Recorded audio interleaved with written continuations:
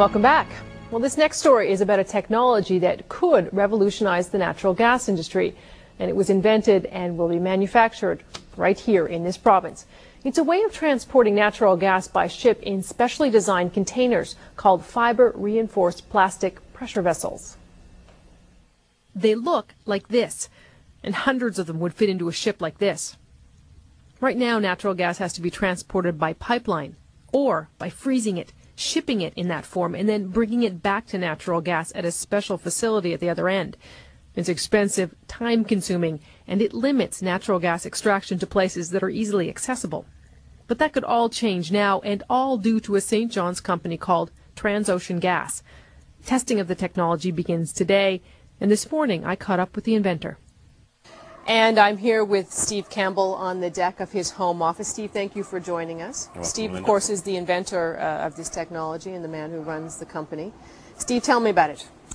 Well, we came up with the concept of using fiber-reinforced plastic pressure vessels to transport compressed natural gas by ship by looking for a way to transport originally Hibernia gas to Newfoundland. Ironically, when we did find this technology and patented the concept, it was existing technology already used for compressed natural gas fueled buses and fleet vehicles in the United States, and realized that if these pressure vessels were made slightly larger, they could accommodate compressed natural gas in a ship. And we patented that concept, and soon after found that it was actually a global need, not just one for ourselves here in Newfoundland and Labrador. So this technology is actually, I mean, it's not brand new. It's just something that you took and you decided to redesign it for this industry. Tell me where this came from. Originally, I guess, Apollo 13, when the oxygen cylinder blew and they had an emergency situation. NASA realized that they could have no more steel pressure vessels in space, and they went to fiber-reinforced. And actually, when Skylab fell to Earth then in 1979, the only recognizable piece of debris was the oxygen cylinder, about 4 feet in diameter by about 6 feet long, and it was a fiber-reinforced, but with a stainless steel liner. It was still under pressure and actually resides now in the Smithsonian Institute. A few years later, in the early 90s, there was a company then that developed a plastic-lined pressure vessel for increased lightweight for the automotive industry. It was this technology that I looked at and said if it was made slightly larger, it would be ideal for compressed natural gas transportation by ship. Anybody else in the world doing this? No, there's nobody else in the world. I hold a patent in several countries throughout the world. So tell me why this would make a difference. I mean, what kind of natural gas are you getting at? Well, approximately there are 6,000 trillion standard cubic feet of gas in the world. That's a lot of gas. It's a lot of gas in comparison to our 10 to 20 trillion standard cubic feet off our shores. Approximately half of that gas is considered stranded. That is non-economical to transport by pipeline or liquefied natural gas. And so there's a niche there to be filled. There's a significant void. And simply compressed natural gas is that niche.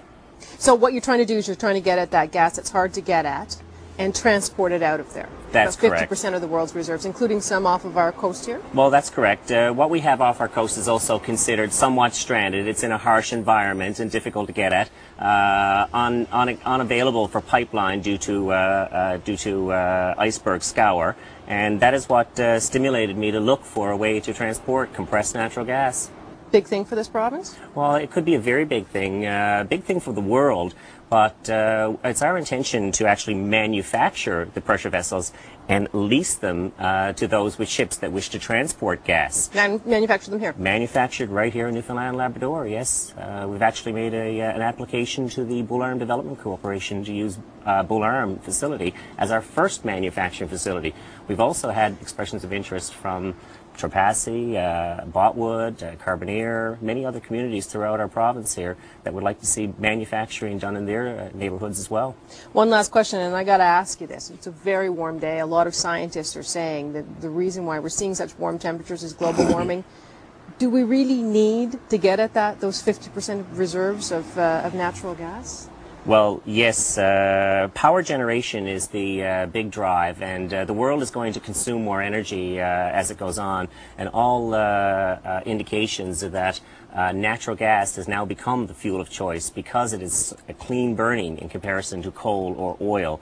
And for this reason, they expect gas to increase in consumption by 70%. Currently, right now, the world is consuming some 90 trillion standard cubic feet a year.